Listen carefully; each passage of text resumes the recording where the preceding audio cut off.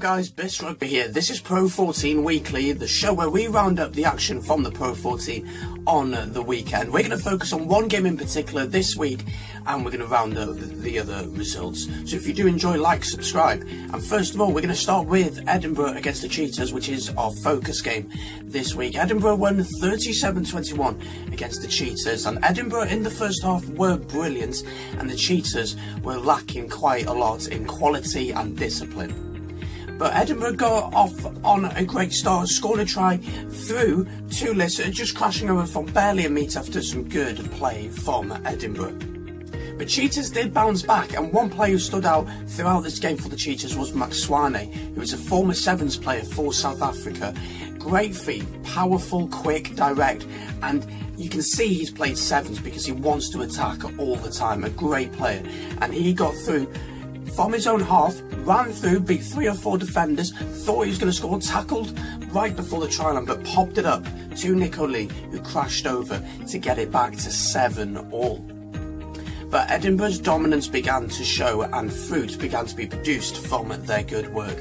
Some great tries coming through, and the Cheaters' defence was abysmal. Poor play, easy ball across, Kinghorn, all the way out to Graham in the corner, and Edinburgh are leading once again. And just before the half, another try for them, and they lead 20 points to 7 at half time.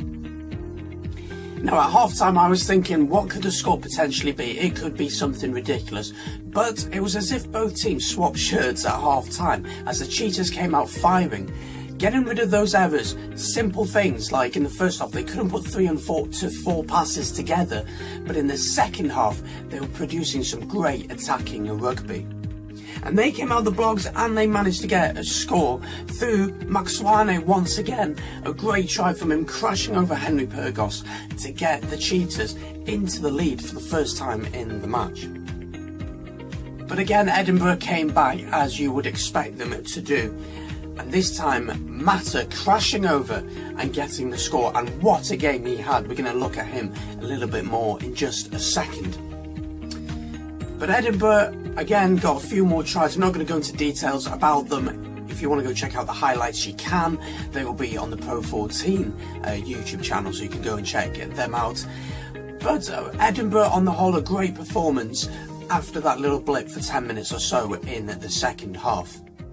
Now, before the game, the coach has said that they wanted to aim to get 2 bonus points from last week's game against Benetton and this week's game against the Cheaters.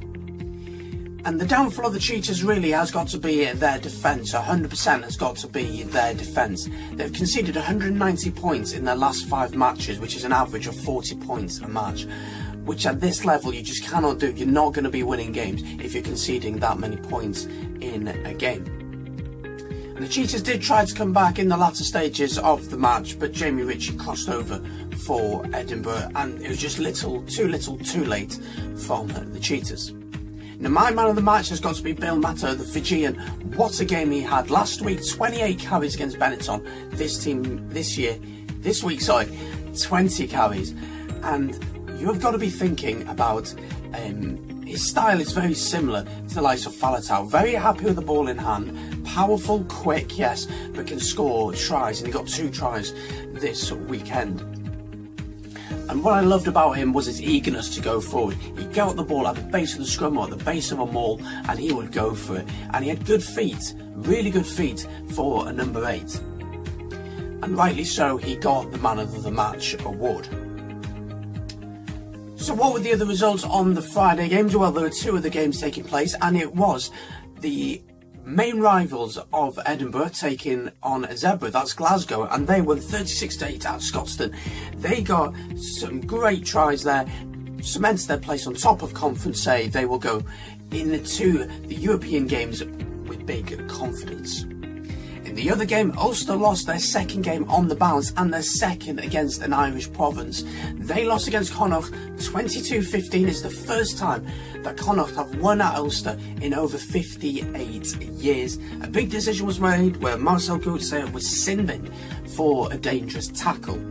So there you go, Edinburgh win, Glasgow win and Connacht win. It's now time to look at the Saturday fixtures. Some massive games on the Saturday in the Pro 14. First of all, let's start with Leinster against Munster. Leinster won 30-22 at the Aviva Stadium with over 50,000 people watching. That means Leinster now go top by 6 points. James Lowe got 2 tries for Leinster in that one. Then there were 2 massive derbies in Wales. They feature in the Welsh Rugby Show, link in the description. Check it out on the I button. And in those 2 games, Scarlets first of all beat the Ospreys in a fantastic match at Parc y Scarlets, winning 20 points to 17. Again, go check that out on the Welsh Rugby Show. And then the Blues beat Dragons 23-15. And I'll tell you, there were some surprises at the start of that match, but if you want to know more, again, check the Welsh Rugby Show. And finally, the final game of the weekend, Benetton beat the Southern Kings 28-5, and Benetton now have lost that horrible tag of 3 losses on the bounce. They finally have a win. So there you go, that's the Pro 14 weekly show for this week. There won't be one next week, of course, because we got European games. So there'll be a preview show for that next Friday out on the channel. Thank you very much for watching. Do subscribe and let me know your thoughts down in the comments below. Take it easy. Peace.